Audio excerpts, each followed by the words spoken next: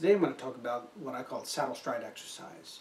It's focusing on mobility in the left arm to make string crossings in the left hand. We tend to focus only on where the fingers are hitting the strings, and we forget that they're attached to the body back here at our shoulder. So we always want to be aware of what's happening in our chest, our shoulder, and our back as we're moving around the instrument. The reason I call it saddle stride exercise is kind of like in westerns. Days when you see somebody sitting in the saddle for a long time, they weren't able to walk like the rest of us normally do. So what we want to do is focus on keeping the arm and the wrist in line together, and to move a finger from one string to the other rather than walking like we might normally do. We want to actually lower and raise the entire arm starting back at the shoulder. So for example, if I start on the C string first finger, 4, to get my first finger to the G string, I'm going to pivot off of the fourth finger, bring the elbow down to place the first finger on the G string. Now, to correct that angle, I need to bring the elbow up, or the arm up, so that my fourth finger comes to the G string. Now I'm pivoting off that fourth finger, bringing the arm down, brings the first finger to the D string, bring the arm up, pivoting on the first finger, brings the fourth finger to the D string, arm down, pivoting on the fourth finger, first finger to the A string, pivoting on the first finger, arm up, fourth finger to the A string. So in full action, that works this way. Pivot down, pivot up, pivot down, pivot up, pivot down, pivot up. I know this is a lot more movement than we would normally use in string crossings, but again, what we're trying to do is work on mobility all the way back to our base, and to learn how to get those muscles to work together to do what we want them to do. Coming down from this same exercise, 1, 4, 1, 4, 1, 4, 1, 4, we're going to come down 4, 1, pivot on the first finger, brings the fourth finger to the D string, pivot on the fourth finger, arm up, brings the first finger over, pivot on the first finger, arm down, brings the fourth finger over, pivot on the fourth finger, arm up, first finger, pivot on the first finger, brings the fourth finger over,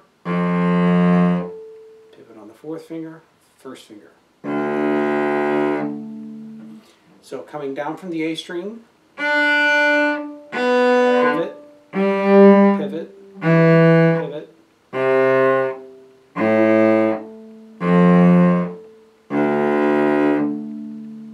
so that's half of the exercise. The other half, same finger patterns, but now we're going to start fourth finger on the C string and then come to first finger.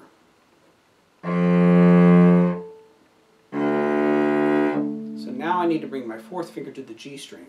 I'm going to bring the arm up, which is going to pivot me on my first finger. Pivot on the fourth finger, bring the arm down, brings the first finger over. Pivot on the first finger, arm up. Pivot on the fourth finger, arm down. Pivot on the first finger, arm up. Pivot on the fourth finger, arm down. Going all the way through that.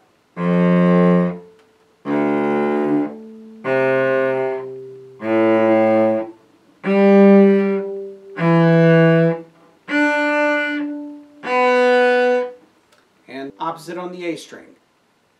Starting on the first finger, 1, 4. Pivot on the fourth finger, bringing the arm up. Pivot on the first finger, bringing the arm down.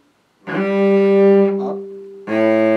down, up, down.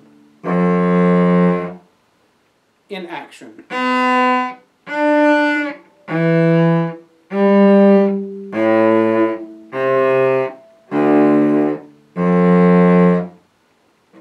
That's the other half of the exercise.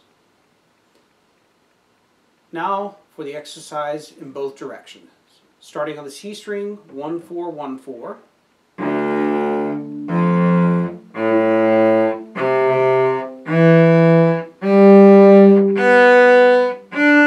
down 4 1.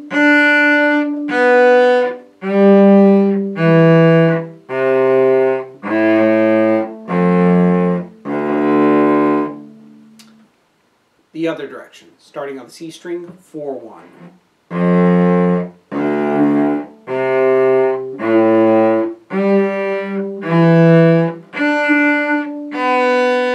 Opposite, starting on the A string, 1 4.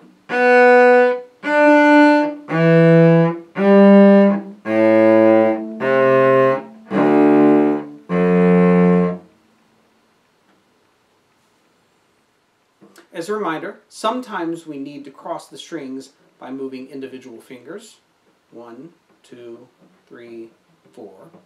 And sometimes we need to cross the strings using mobility within our entire arm.